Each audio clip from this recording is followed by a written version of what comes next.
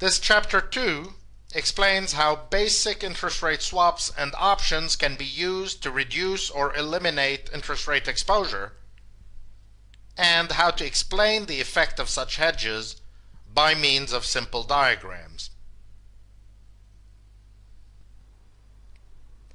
We refer you first to this worksheet pricing, in which 3-month LIBOR caplets and floorlets are priced by means of a standard black model, a close cousin of the Black-Scholes model used to price simple equity and FX options. To refresh your memory, we call these options caplets and floorlets because each option appearing in columns H and I is a European-style cap or floor covering one single reset of 3-month LIBOR for one single future period. We will shortly combine these caplets and floorlets to produce the more traditional multiple period caps and floors that borrowers and investors use more typically. Note the assumptions appearing in this worksheet, namely that 3-month LIBOR spot is 5%, as stated previously. Annualized vol is 15%, which is close to our 100 basis points used earlier. And very importantly, the fairly steep LIBOR spot and forward curve in column D.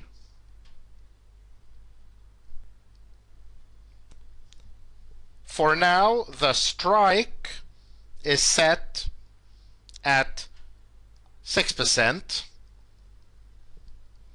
which makes the caplets for the earlier periods out of the money forward, and the later caplets in the money forward. We will work shortly with a variety of alternative strikes.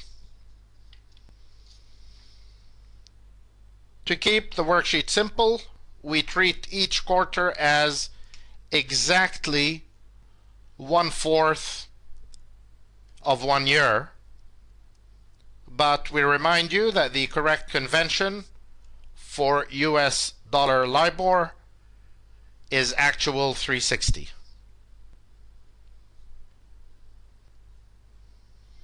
One additional matter to note before proceeding is that for the caplet and floorlet appearing in row 5, i.e.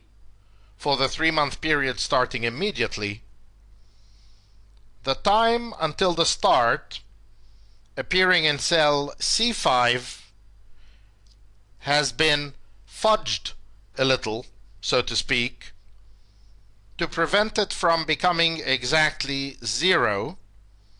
Otherwise, a number of other cells would go crazy, since they involve dividing by the entry in this cell C5. It should not surprise you that this caplet in H5 is shown to be worth 0, since we know that with a LIBOR at 5% and a strike at 6%, this caplet is clearly out of the money and has no more time value by definition. By the same token, the first floorlet in I5 is not really an option at all, but represents the certainty of receiving in 3 months' time the difference between 6% and 5%. applied to a notional of $100 million for 1 quarter, and therefore $250,000. The premium that you see in I5 of 246.9 thousand is nothing more than this guaranteed payoff in 3 months of 250,000, discounted for 3 months at 5%.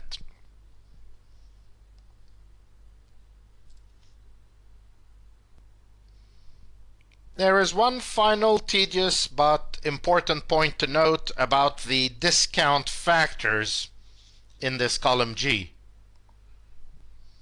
Obviously, the entry of 1 that you see in cell G5 cannot be the discount factor for a cash flow occurring in the future. In fact, it is the somewhat meaningless discount factor for a cash flow occurring right now, which is needed for the general form of the formula for caplet and floorlet prices in columns H and I. The number immediately underneath, namely 0.9877, is the discount factor for a cash flow occurring at the end of the first quarter. And therefore each number below that is the discount factor for a cash flow occurring at the end of the next quarter. For the 20 consecutive caplets and floorlets we are pricing on this worksheet, we do not need any other discount factors. But for the 5-year swap priced in subsequent worksheets,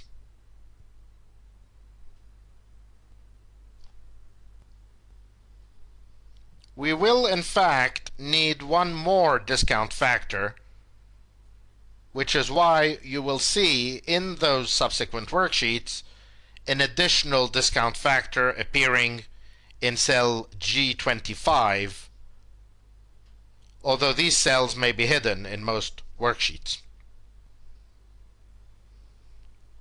If you decide to use this worksheet to price real-life instruments, please make sure you have understood this point perfectly. This next worksheet, grid, shows, starting in column O, the prices of caps and, to the right, floors on US dollar 3-month LIBOR, including, as you can see, 5-year caps and 5-year floors. In each case with various strikes that lie along the range of values we had shown earlier with our exposure diagrams. Prices are quoted in upfront basis points per unit of notional. These caps and floors have been priced by means of our previous worksheet pricing using a volatility of 15% for all strikes, which is not in fact how the market normally works. You will learn more on this topic when you study the concept of the volatility skew in one of our more advanced modules. But for now, please be aware that options having different strikes but otherwise identical terms are not normally priced using the same input for implied volatility. For example, caps that are at the money are often priced using a lower volatility assumption than caps that are far in the money to reflect the possibility of a big movement in rates under crisis conditions. We make a few observations first to assist your understanding of these pricing grids. First, note that we have hidden the columns where the individual caplet and floorlet prices originally appeared for the preservation of space. You should, however, unhide these columns and work your way through the formulas to confirm that you understand how each cap is priced as simply the sum of a number of caplets, and each floor is also priced simply as the sum of a number of floorlets.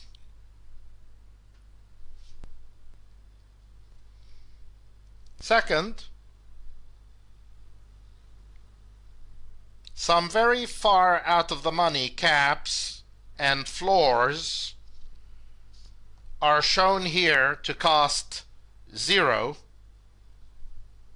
which is the correct mathematical result if we base this solely on the black cap pricing formula and on the stated terms of those caps and floors. In practice, of course, no rational dealer would ever sell any option on any asset or index for 0, no matter how far from the money it is. We also show some very expensive caps and floors to be as comprehensive as possible. In practice, many of these, since they are so far in the money, are unlikely to be of much interest to users.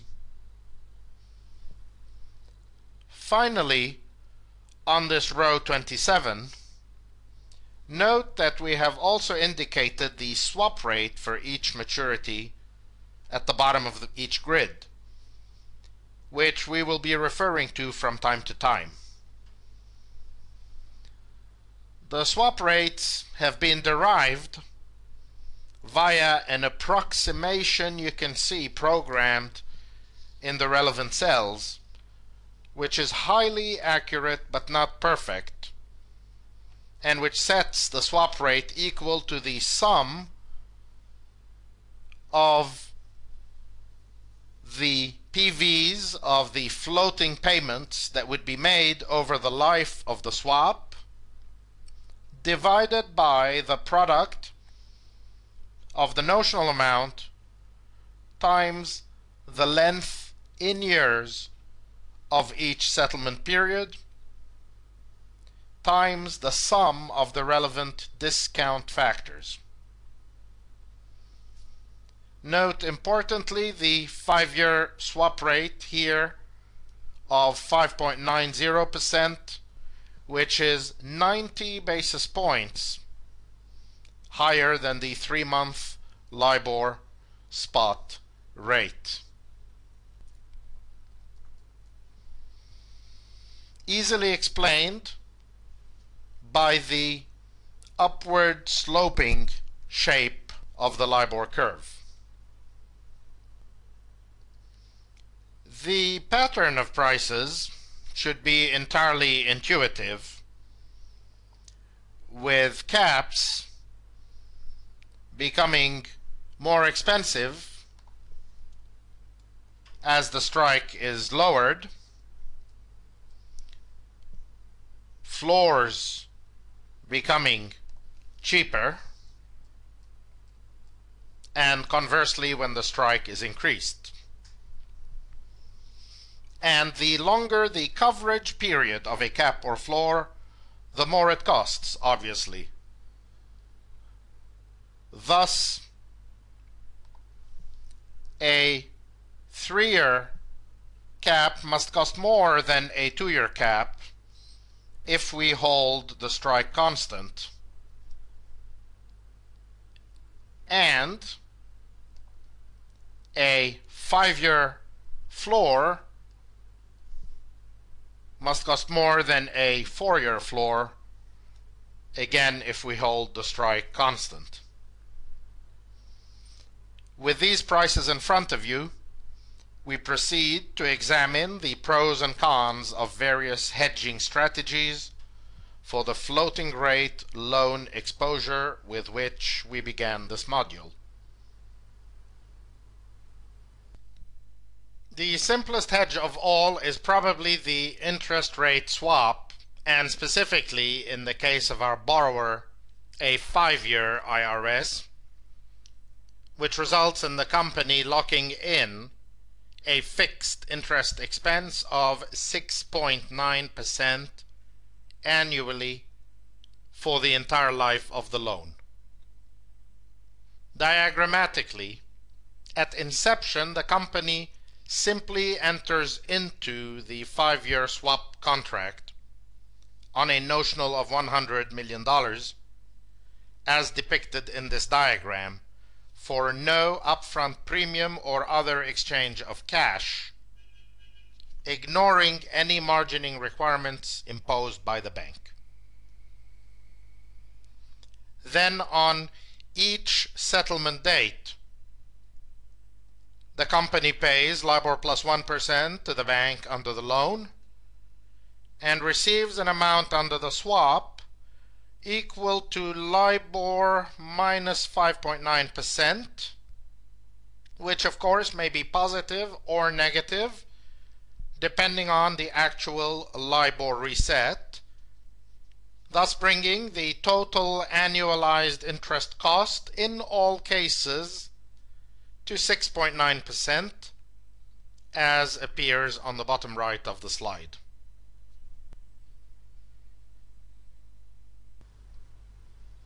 It will therefore be easily seen that the impact of the interest rate swap on the company's exposure, previously shown by this diagram, is to transform the diagonal into a simple horizontal of height 6.9%, as shown here.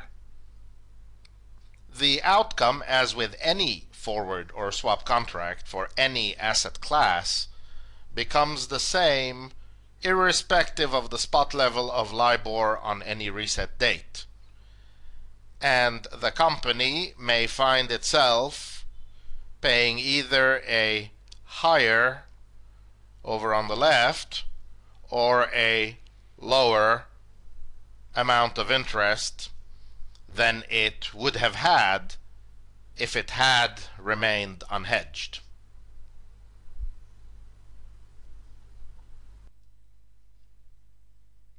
The table appearing now describes the 3 generically distinct outcomes under the IRS for any future interest period compared to a decision to do nothing.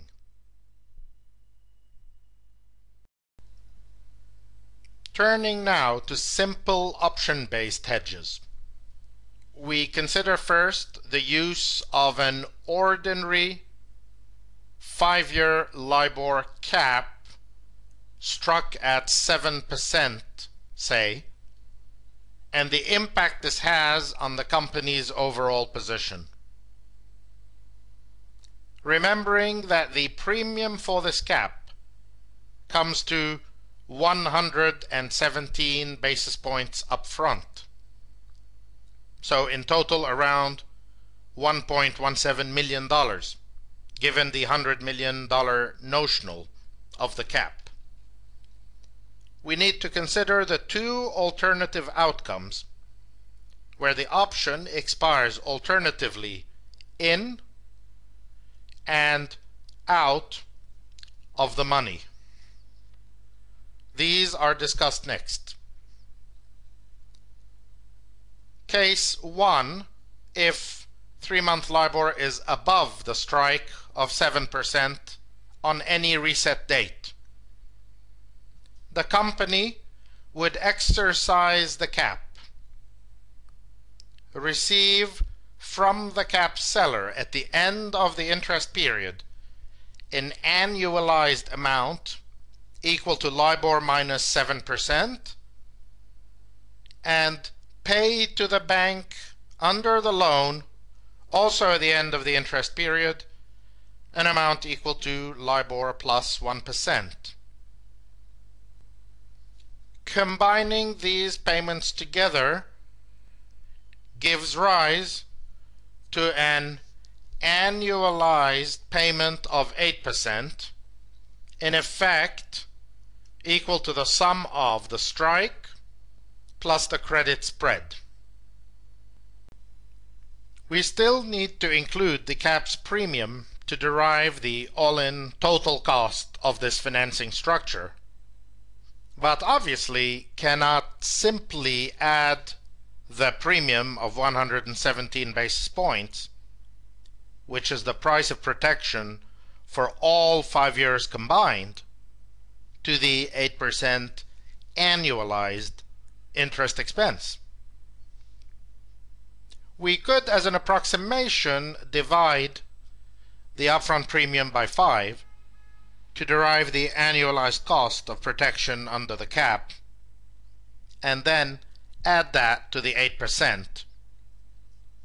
But a more accurate calculation would take into account the time value of money, and is set forth on worksheet annualized premium. The main thing to observe about this worksheet is that it uses the same discount factors as were used to price the caps and floors to derive the annualized cost of the upfront premium by means of the goal-seek function.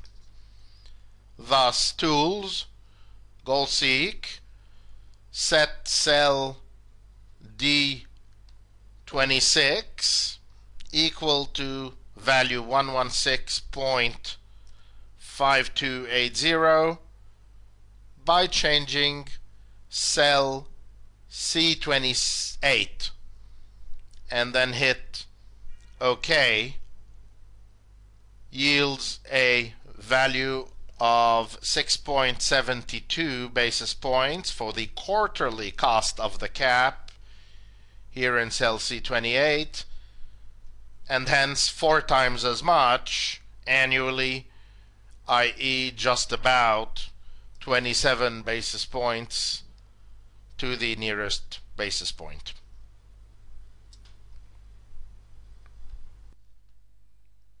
Now for case 2. If 3-month LIBOR is below the 7% strike on the reset date, the company would not exercise the cap, of course, and would simply pay the interest under the loan of LIBOR plus 100 basis points. To this, we still need to add the 27 basis points of annualized premium cost.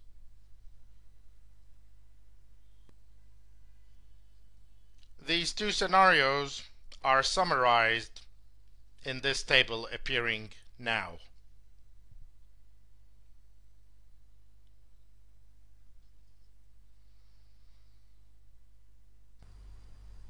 These outcomes under the 7% cap strategy are depicted on the graph appearing now from our worksheet 7% cap hedge, shown along with the company's unhedged position to enable a useful comparison.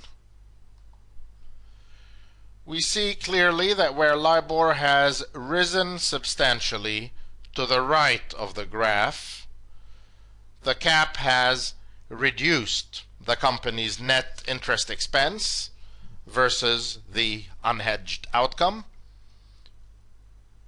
Precisely the case that was of concern to the company. where LIBOR has remained stable or has fallen towards the left of the graph, the cap premium has increased the company's net interest expense versus the unhedged case. A shame with the benefit of hindsight, but a price the company presumably is willing to pay to achieve peace of mind. Finally, where LIBOR has risen but only slightly, around here for example, above the cap strike, where it reaches, for example, 7.1% or 7.2%. The cap, ignoring its premium, reduces the company's interest expense versus the unhedged case, but not by enough to offset this premium. So again, leaves the company worse off than if it had remained unhedged. These are the three classical outcomes, if you will, of using any protective option to hedge a financial exposure. Before continuing, we show on this worksheet shortcut a faster but slightly less accurate method for converting an upfront cap or floor premium into an annualized equivalent, which does not require individual discount factors for each reset date, but only the IRS rate for the maturity and frequency of the cap/floor in question.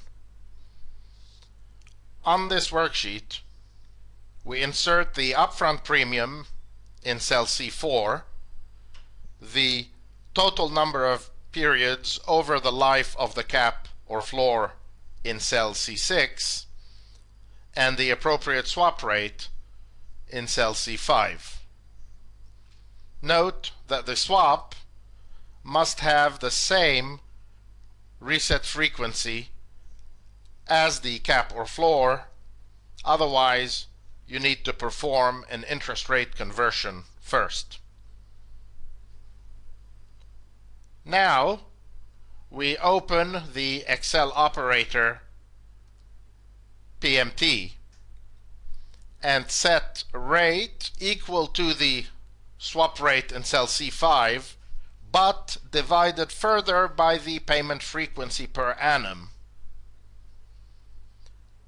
We set NPER equal to the item in cell C6, FV equal to 0, since we are seeking to annuitize an upfront payment into exactly equal periodic payments and wish to avoid altogether a balloon payment at the end.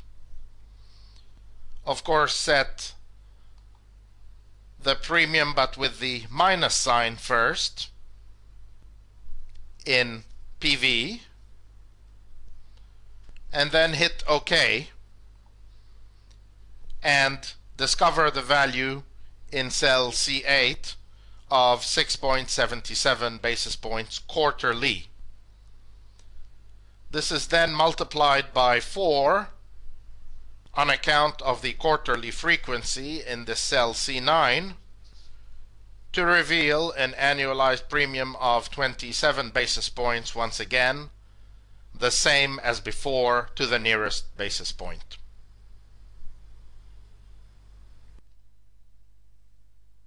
An immediate alternative that presents itself is one involving a cheaper LIBOR cap. Cheaper specifically on account of a more distant strike. Take, for example, the 5-year cap struck at 8%, which costs 58.2 basis points up front, or around $582,000 rounded to the nearest thousand, given the total notional of $100 million.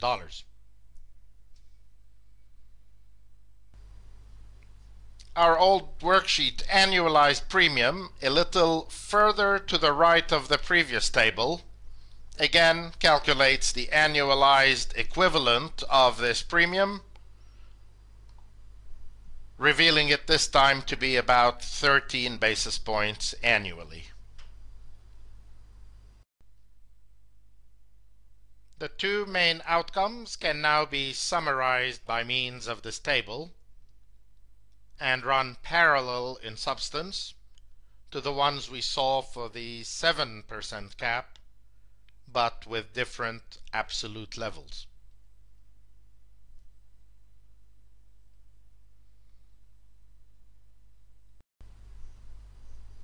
These two sets of outcomes are now plotted on the graph appearing here in yellow on this worksheet, 8% cap hedge, with the black hockey stick showing the outcome under the 7% cap, and of course the diagonal showing the original unhedged position. Note the principal advantage of the 8% cap over the 7% cap. When the option expires unused over on the left,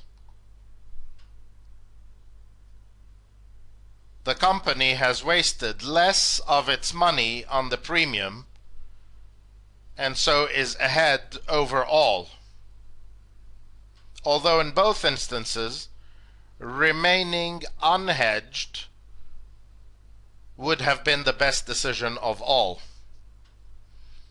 Over on the right, we see the two horizontals illustrating the benefit of caps with the two alternative strikes, but with different net outcomes given the different strikes and upfront premiums. Make sure you are entirely comfortable with all figures you see on this diagram before proceeding further in this module.